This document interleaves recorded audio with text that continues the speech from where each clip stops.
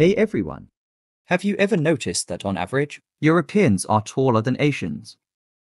it's a pretty intriguing observation, and today we're diving deep into the science, history, and culture behind it. So grab a seat or stand tall if you prefer, because it's going to be a fascinating journey. First things first, let's clear up a common misconception. When we say Europeans are taller than Asians, we're speaking about average height and statistical trends. There are always exceptions, like the tall Dutch and shorter Southern Europeans, or the Mongolians who break some height stereotypes. So, why does this difference exist? Well, let's kick things off with our ancient ancestors.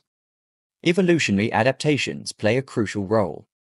In colder climates, like those found across Europe, having a larger body size and greater height helps with retaining heat. It's what scientists call Bergmann's rule.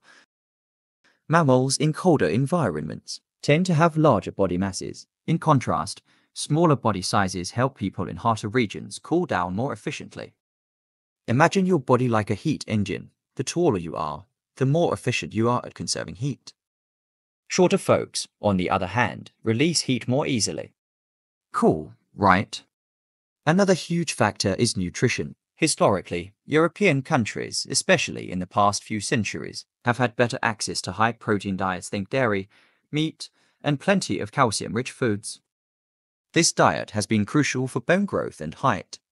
Meanwhile, in many Asian countries, traditional diets have often been lower in protein, relying more on grains like rice. While still nutritious, it doesn't pack the same punch for height development. Of course, times are changing, and diets are evolving globally, but these historical trends have had a big impact. Now, let's geek out a little with genetics. Height is highly heritable, Meaning a lot of it is passed down through your DNA. European populations have a higher frequency of height-promoting genes. However, here's where things get wild.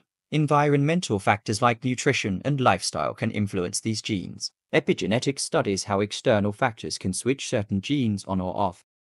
So, better access to nutrition or healthcare over generations can make a big difference. In Asia, rapid modernization and improved nutrition are making newer generations taller compared to their grandparents. Another interesting element is lifestyle. In Europe, sports and physical activities are emphasized in many cultures. In some parts of Asia, historical emphasis on academics meant less focus on sports.